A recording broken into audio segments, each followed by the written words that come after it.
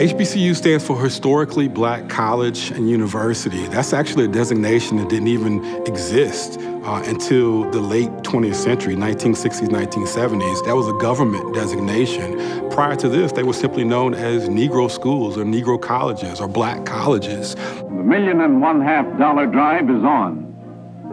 Mrs. Vann, treasurer of the Pittsburgh Courier, with Dr. Patterson and William Nunn. The journalist and educator discuss plans for the drive which will benefit the major Negro colleges. Historically Black colleges and universities stand for more than just what those four letters say. They stand for, in my opinion, legacy, hope, benefit, culture, and the uniqueness are really what I feel that HBCU stands for. Because for some students, a culture of love and support from people who look just like them, it can change their world. As a young person, just stepping out on your own, going to college, last thing you want to have to deal with is getting over someone's biases or dealing with microaggressions. We got too many young kids not leaning in on others. There is no shame in asking for help. So we need to make listening cool in the classroom, and we also need to make listening cool in the household so that kids can have the longevity they deserve. One of the things that I learned being an HBCU grad is that if you prepared, if you had your skill sets in place, that you could do almost anything. That you were just as good as anyone else. Black people who tend to graduate from HBCUs, from what I have seen, have been more secure, have been a little bit more successful. They have a sense of self and a sense of confidence, and they have a huge network that just supports them from the beginning of their career through the end. A lot of times people underestimate us. I tell my students and for myself, that's a good thing because you use that underestimation to your advantage. Because they underestimate you, they won't be ready for you when you come in the door. Will the members of the class of 1962 please stand? Man, you finished from an HBCU, you got some scar tissue. You've climbed the rough side of the mountain. You've handled a lot of adversity. You've had challenges in your life. You have overcome. You sidestepped disaster. That's who I want running my organizations. That's the beauty of our culture and of our people, is that we want people to succeed. And I think that's the real genesis of what HBCUs were and what they are now, is that it gives us an opportunity to become the very best that we can be.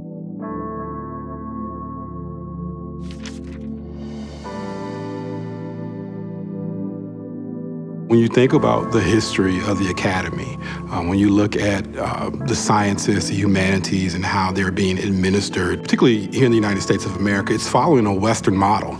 All these institutions were founded to educate wealthy white men. And it's not until you reach into the mid-19th century that you begin to see some pushback through this era of the common man, the Jacksonian era of people saying, look, we want white men who aren't property owners to have access to higher education. We want women to have access to higher education. Ultimately, you also have African Americans who say, look, we want a pathway towards improving and bettering our lives, and we understand that higher education is going to be a part of that. Sometimes I feel like a motherless child. Well, the early days of education for African Americans was quite challenging because there were laws that prevented the enslaved from learning how to read or to write. Because if they got a little bit of education, if they learn how to read, if they learn how to write, then they would be considered a very dangerous threat. When you begin to educate someone, you enlighten someone. And when you enlighten someone, they begin to question. And that's something that white Americans did not want black people doing. And so that becomes something that African Americans, they fought against. African Americans educate themselves in the dangerous shadows of the plantations, learning by candlelight, hiding the literacy books that they did have an opportunity to get a hold to. There are many narratives of African Americans saying that their slave owner or a daughter quietly and secretly taught them how to read. And if they were caught, it was punishable. When you think of that legacy of literacy, when you think of people like Frederick Douglass and the North Star and many of these anti-slavery newspapers that are being established, they are circulating throughout communities, particularly in the North. And so it's really become sort of an underground network of people passing these books, which are illegal, into the African-American community where these ideas and messages of liberation can be spread. We know that literacy existed in the Deep South, but it's in the North where you have the presence of these institutions founded in 1837, founded in 1856, founded in 1858. These institutions are being established to create opportunity and space for African Americans to be educated en masse. So by the time we hit 1865 and slavery comes to an end, it's there that you begin to see a proliferation of institutions for higher learning in the Deep South.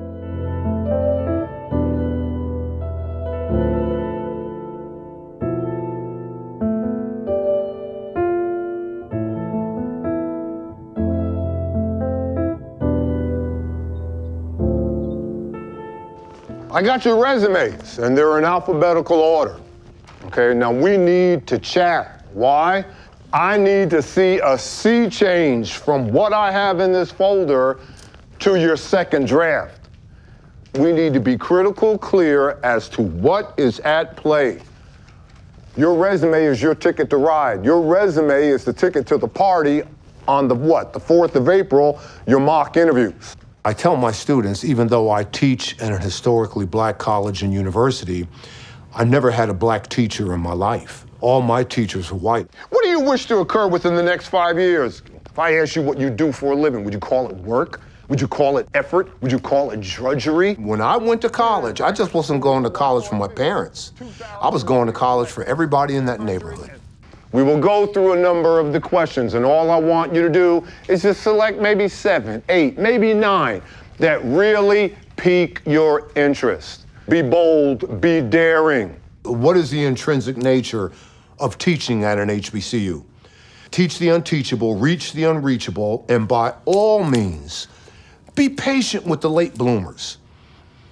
More than 50% of the students, the kids that I stand before every Tuesday and Thursday are first generation.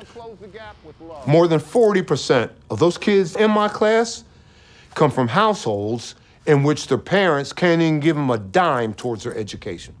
Being broke is temporary, but being poor, well, that's a disabling frame of mind. I don't see my students as they are now.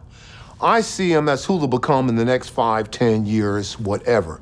Now, who is the young lady behind me? None other than a former TA.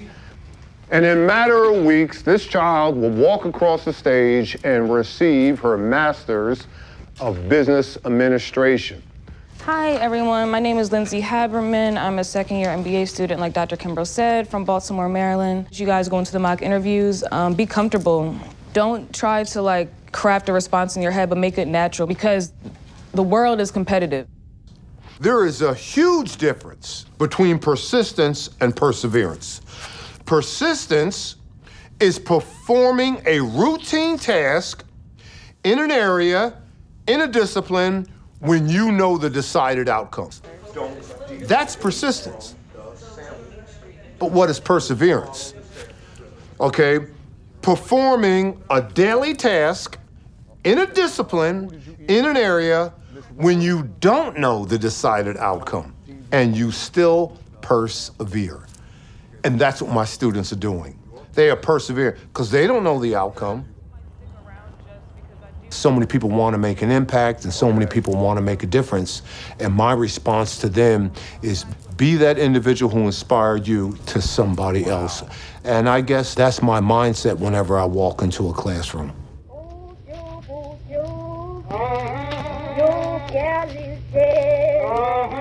At the end of the Civil War, the emancipation of the enslaved, you see the establishment of schools, primarily in churches, primarily established by religious organizations for African American newly freed across the country. So the basics were taught: how to read, how to write, and how to do arithmetic. It was separated. It wasn't something that a Black student could go to school with a white student. So it promoted a sense of, you are learning to do work for us, and that's all you're here for, is to learn how to be a better worker for us. Many of the HBCUs were founded during that particular time. They were established not just as a college, but they were established also to provide grammar school, high school, and subsequently teaching education, training for ministers, training for agricultural skills in order to better prepare African-American boys and girls, young men and women to be able to manage in a very racist and hostile society. The first HBCU is the Institute for Colored Youth. It's founded in 1837. It ultimately was the product of the Quaker community within Philadelphia. A will was set aside, and in that will, it provided opportunity for the education of Black people in the city of Philadelphia. Ebenezer Bassett is the first African-American principal of the institution. He's making this an institution where the students who attend here can not just be exposed to higher education, biology, chemistry, math, science, but they're also being exposed to the concepts of cultural nationalism, of the importance of building Black institutions and supporting Black institutions, of countering white supremacy.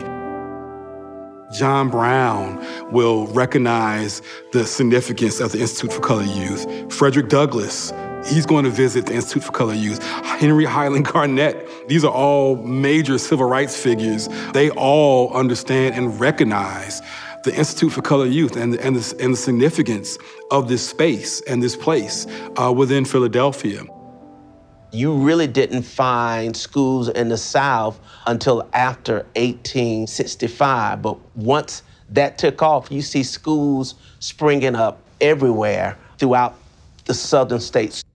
By the time you reach the early 19-teens is where you begin to see the highest point for Black colleges in this country, well over 100 in existence at that time.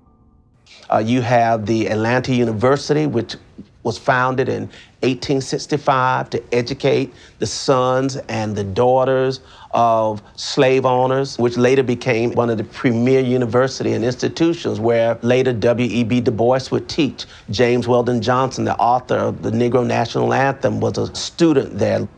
You have the Augusta Baptist Institute, which was a school created for the training of Black men and male preachers. That school eventually decided to relocate to Atlanta, and it became the Atlanta Baptist College. And subsequently, around 1912, it was renamed Morehouse College in honor of Henry Lyman Morehouse. You have the creation of Spelman College and Morris Brown College in 1881. Spelman College, founded by two white patrons from the North, Sophia Packard and Harriet Giles, founded in the basement of Friendship Baptist Church. You have, in 1881, the first school established in Georgia by African Americans in the basement of Bethel AME Church, Morris Brown College. And so just right here in the city of Atlanta, you had these great historic schools being established, and that was being duplicated across the country. Howard University, established by the Freedmen AIDS Bureau, named for the secretary of the Freedmen AIDS Bureau, General Oliver Otis Howard.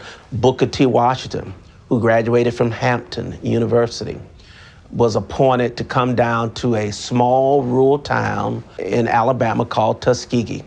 And he created this great university. They are producing a virtual who's who of Black America. PWIs, predominantly white institutions, did not en masse welcome African Americans. And so they were educated at Howard, they were educated at Fisk, they were educated at Morehouse and Atlanta University.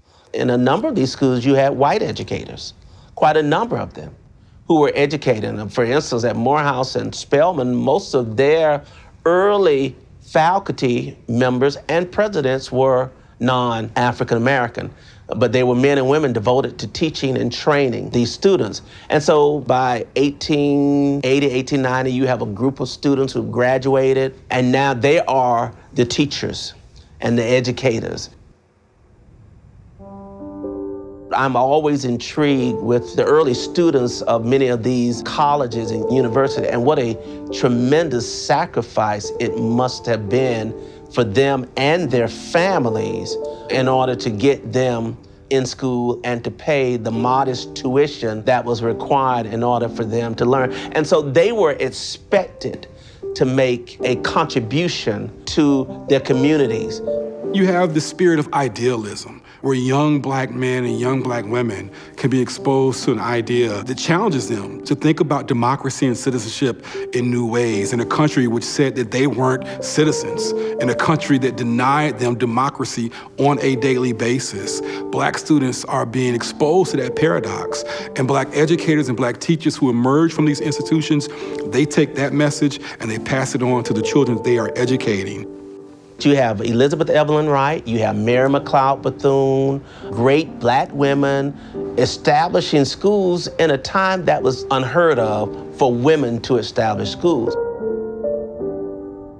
Beyond the school that she creates, Mary McLeod Bethune is found on every HBCU campus. She's visiting these institutions. She's passing on these messages. She's empowering young black men and women, all based around the idea of how do we prepare our students to confront white supremacy in this society.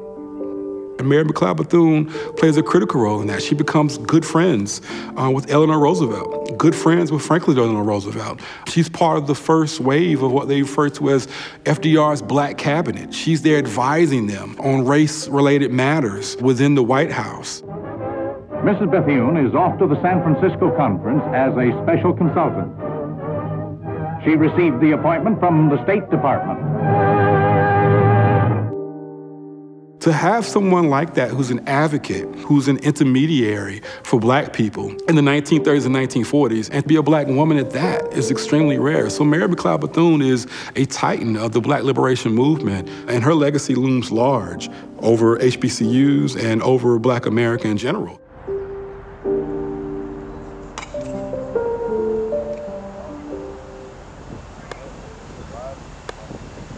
I was born in Atlanta, Georgia, the southwest side of Atlanta, Georgia. I kept my head in my books and I kept focusing on sports as well, so it took my mind off of everything else that was happening around in my community.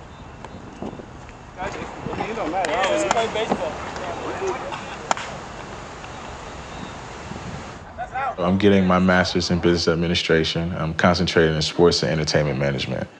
Going to all black educational institutions, period, from high school all the way to college, I say it will nurture me for sure. Well-dressed Wednesday or suit day, as a lot of people like to call it. So mostly all the business students or people in general, they're supposed to wear or look their best in a business professional setting. So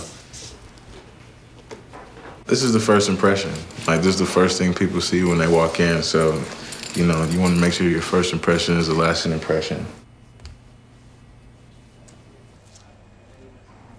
Hey.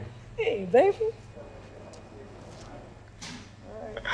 Oh my God. Both of my parents, they attended Clark Atlanta University. They were both extremely active on campus.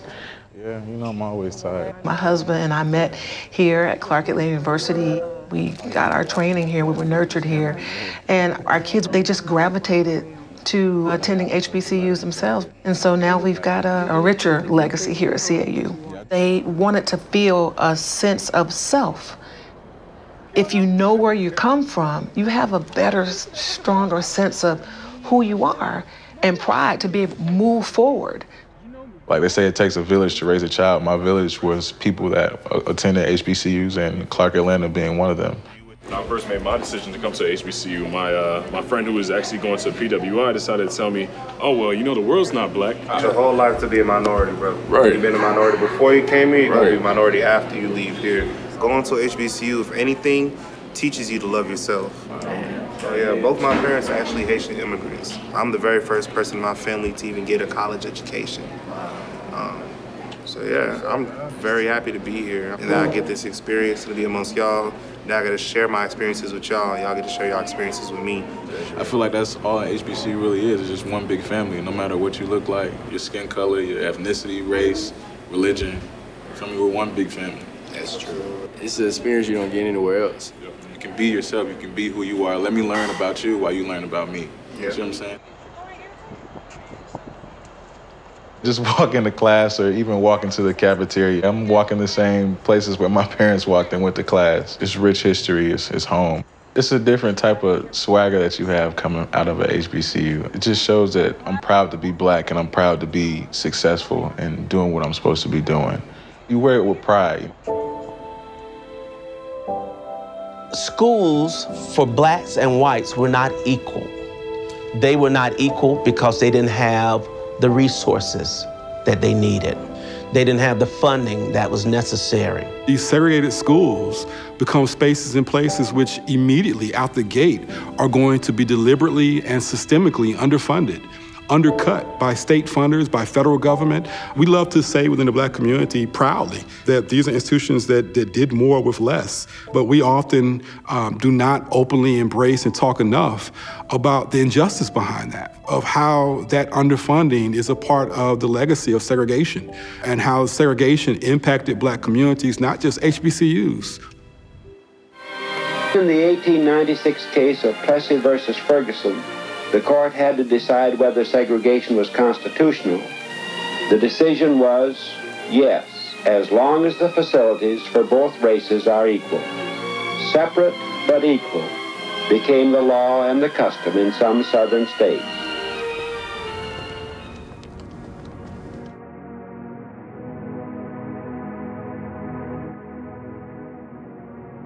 In 1954, the court rendered a verdict of far-reaching social significance by its decision that segregation in tax-supported schools is unconstitutional. Arkansas's Governor Orville Faubus ordered the continuance of segregated schools.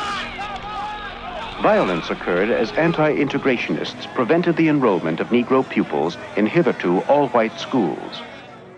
The integration of Brown versus Board of Education in 1954 created better opportunities for black students to get a better education as an elementary or high school student, which ultimately prepared them to go off to college. Brown versus Board of Education is a critically important moment for HBCUs. The NAACP understood that making a case for integrating education was low-hanging fruit. Black folks paid into their taxes just the same as white folks did. And in doing so, it was very clear and evident that black education was not being funded fully. But let's be very clear about this, is that doesn't really mean a lot for HBCUs in terms of all of a sudden doors of resources being open. In fact, there are a number of HBCU proponents and educators who were concerned that all of a sudden was going to mean that HBCUs were going to close their doors. It was important that the classroom would be declared equal, although it took years for that to really happen in terms of resources. You don't see the integration of schools for some until the 1960s. But the times were changing, and HBCUs have always had to adapt to the changing times. In terms of intellectual resources, in terms of empowerment, in terms of emboldening young men and women to believe in themselves, there could be no better space for African Americans.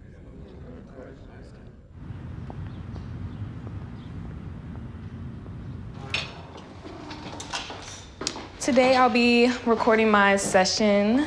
I'm so excited. Oh my goodness, I used to love Justin Bieber. This is crazy because like these three, like Drake, Akon, had me in a chokehold. Oh my gosh. Elton John. I'm in the beginning stages of my album. So excited.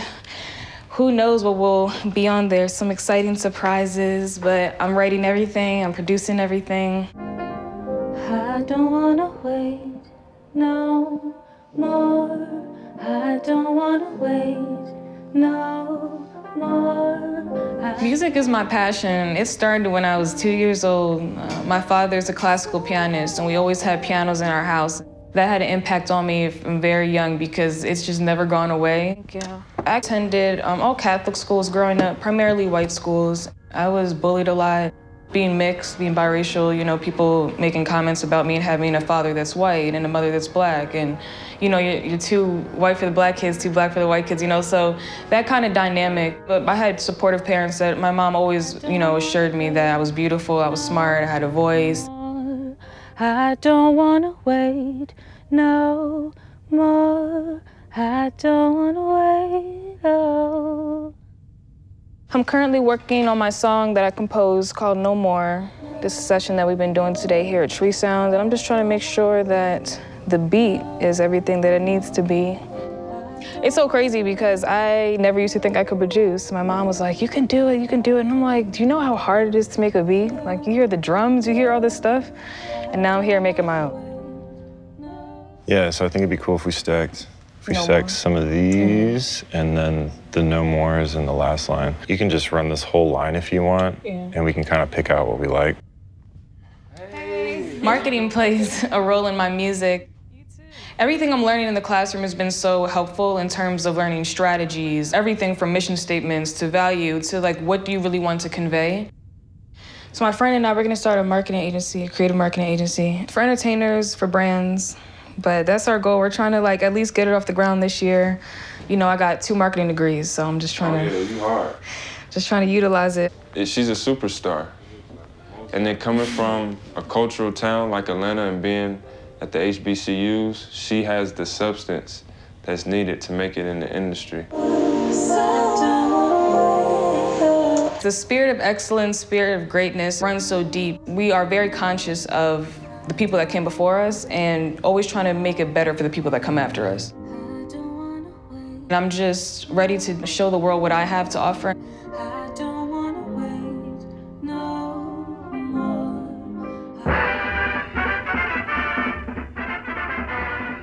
You can't talk about and identify a social movement in this country that wasn't impacted by HBCUs, the Harlem Renaissance. It's a litany of black writers and scholars, Langston Hughes, Zora Neale Hurston. They're all HBCU graduates, and they were all very much cultivated and nurtured within these spaces. And so the mere fact that these institutions are open and providing the space for a new Negro movement to flourish, for the Harlem Renaissance to flourish, for a modern civil rights movement to erupt, it's this explosion of black student activism which directly confronts white supremacy in America. What we're in the process of doing now is to define that which represents us and to build that. And we have to build independent of the white community. Well, you have a list of leaders that emerged that became major parts of the civil rights movement. Kwame Nkrumah from Howard University. Here in Atlanta, you have Julian Bond. You have Reverend Dr. Martin Luther King Jr. Jesse Jackson came from North Carolina A&T. Ralph Abernathy came from Alabama State University. Marion Wright Edelman, the Children's Defense Fund. Ruby Doris Smith, all of them came from Spelman College. And so that list goes on and on. When you think about the young people who came together, if it wasn't for an HBCU, they probably would have never crossed paths.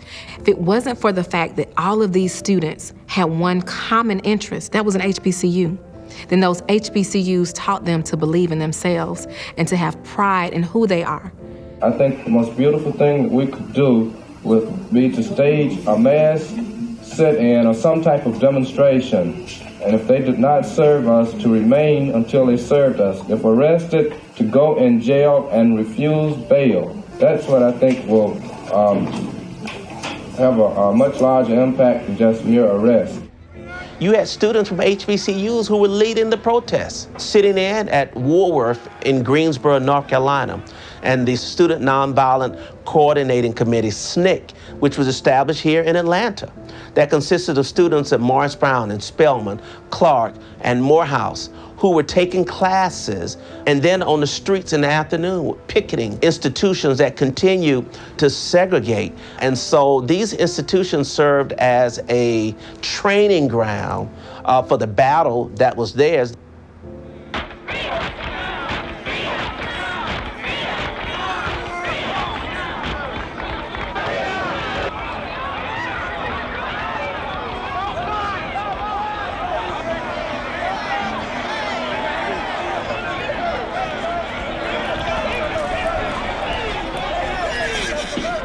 Without this wave of activism that emerges from HBCUs, we don't get a social revolution in this country which shakes America to its very core. And that's what happens with the sit-in movement.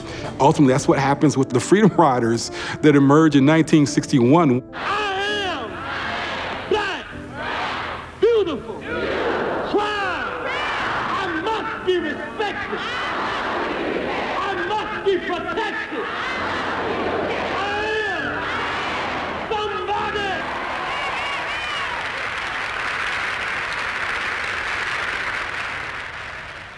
That's not something which happens by happenstance. These students were exposed to generations of ideas which embrace social activism, which embrace race consciousness, which embrace cultural nationalism, and in doing so, it prepared them for that very moment where they were able to step out and challenge America and to pull America closer to its promises of liberty and justice for all. Now is the time to make real the promises of democracy. Now is the time to make justice a reality for all of God's children. It created the momentum for these students to get the gumption and the courage to say, yeah, I'm gonna study hard, but I'm gonna put on my shoes and we're gonna march in the streets. But thank God for the student activism that arose during that era. All of it helped to get the freedoms that were granted to people, the Civil Rights Act, the Voting Rights Act, 65 and 66, because of the student activism.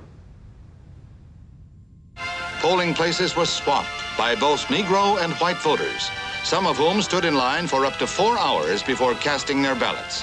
Many lines stretched for over 3 blocks. Thousands of Negro voters were voting for the first time in their lives.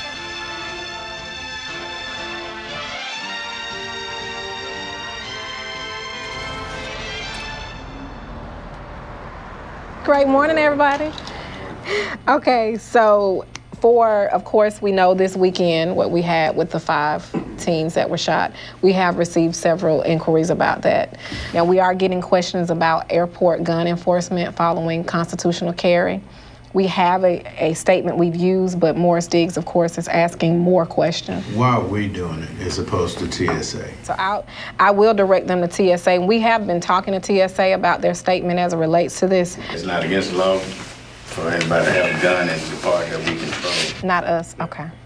And then, Chief, you're on the front page of the Atlanta Inquirer. Oh, that's pretty cool. Your interview, we're gonna get this framed for you.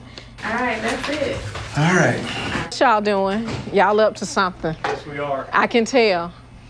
You all are up to something. I've been in this position about 2 years. It was never, ever in my life's path to work in law enforcement. I never saw myself doing this. My background is television, it's journalism. Every day is different, and today is one in which I'm looking at emails that are literally coming in as I sit here and preparing for what we're doing.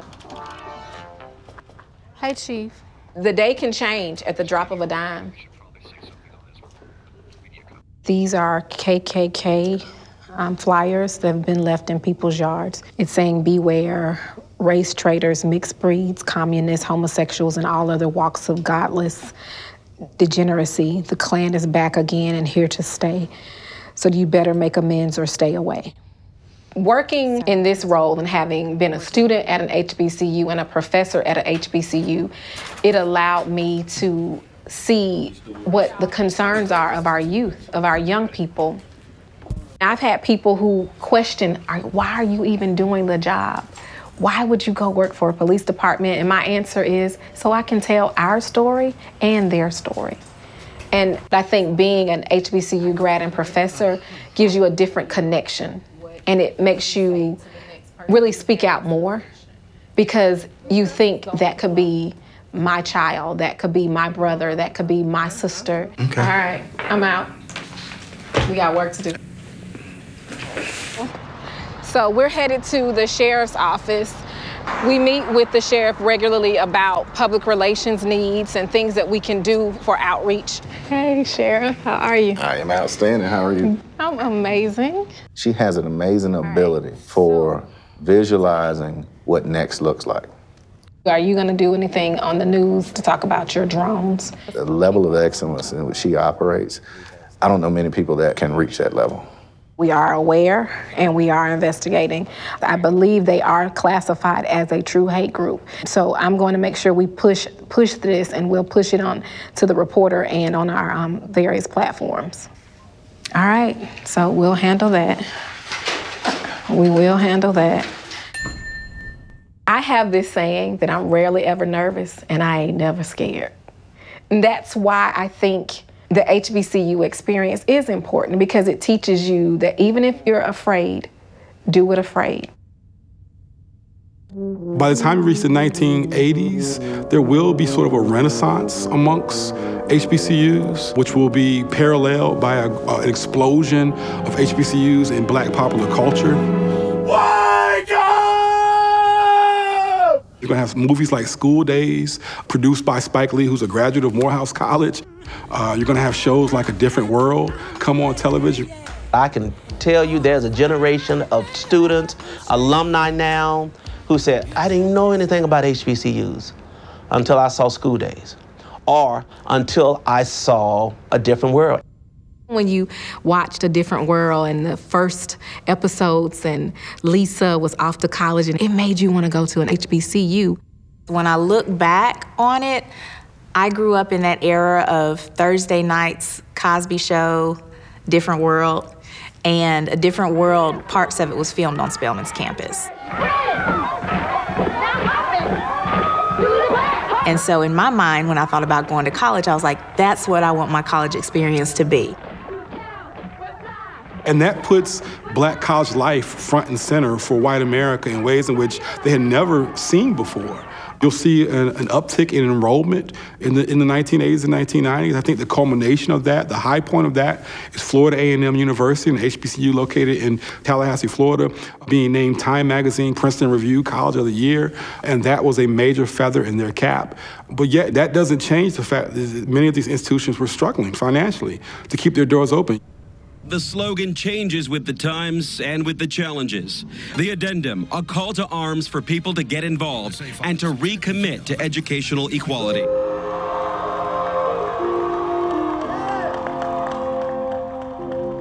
When we talk about HBCUs, we talk about the excellence, we talk about the glory, we talk about the alumni, but there are challenges. Challenges from financial support, which I would deem to be probably the major challenge, making sure that the schools are adequately funded. A recent study found nearly 20 Black colleges and universities have been underfunded by states for decades. According to Forbes, between 1987 and 2020, 18 HBCUs were underfunded by $8 billion, leaving them operating on thinner budget margins compared to predominantly white schools. The challenges that are faced by a lot of HBCUs are exposure, and a lot of the exposure is connected to funding. Not having the money to do the things that they would like to do for their students, not being able to upgrade facilities as often as they would need to, make those necessary changes, even down to paying professors. You've got top-level professors that a lot of schools want to bring in, but if that professor has an opportunity to make 2 or 3 times more at a predominantly white institution, oftentimes that's what they're gonna take. The underfunding goes back to literally the existence of these schools.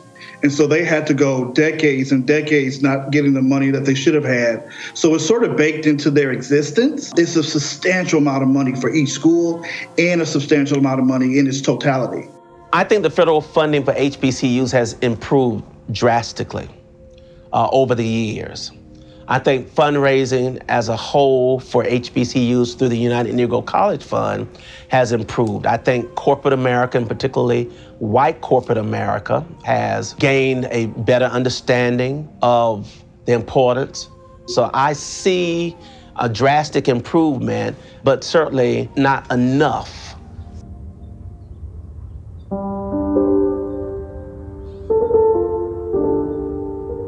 I think that HBCUs are constantly pushing the needle, and they're becoming more relevant today more than ever.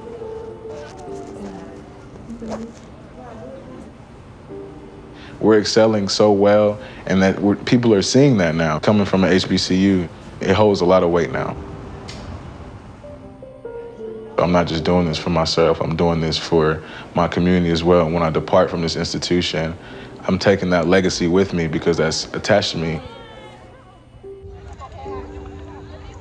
So I definitely believe that CAU and HBCUs in general do a great job at cultivating the next generation of leaders.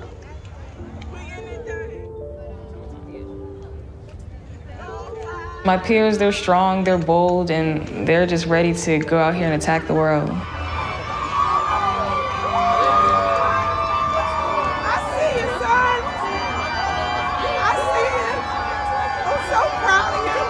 There's no doubt about it. A class of 2022, this is your day. We know that we are as strong as the links in our family circle. As you come to the end of your matriculation at Clark-Atlanta University, I ask you to reflect upon the links that form your unbreakable circle. Ladies and gentlemen, our 2022 commencement convocation orator, Miss Pinky Cole. Class of 2022, just by sitting in these seats, you have changed the trajectory of a generation. Everything that you need is already in you. So go, do, and be. With each mistake, it got you a little bit closer to your purpose. So to the mighty class, the mighty graduating class of 2022, I hope you fail, but fail your way on to success. Thank you very much. Lindsay Haberman. All the way up. Jerry Freeman. People ask, do HBCUs really prepare students for the real world? My answer is not just yes, my answer is hell yes. As we look at the students coming out, they are independent thinkers, they are socially savvy, they have presence. You can get an education anywhere in this country, you know, and you can get a good education anywhere in this country. But to be educated within a space whose history and tradition and legacy has always been about a tradition of greatness, of young men and women who took it upon themselves to push, pull, drag this country to a more inclusive and tolerant space. When you get an HBCU graduate, you're getting that. You're getting all of that. Don't count yourself out. It only gets better. Trust yourself. Love yourself. Oh, it only gets better. Trust yourself. Love yourself. Oh no, it only gets better. A hidden gem, do you know how beautiful and smart you are? How the world would fall apart without you. Even when you're down and out, and when they doubt, don't count yourself out. It only gets better. Trust yourself. Love yourself. Oh, it only gets better.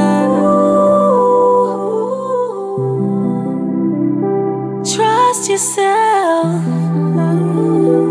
Love yourself. Oh no, it only gets better.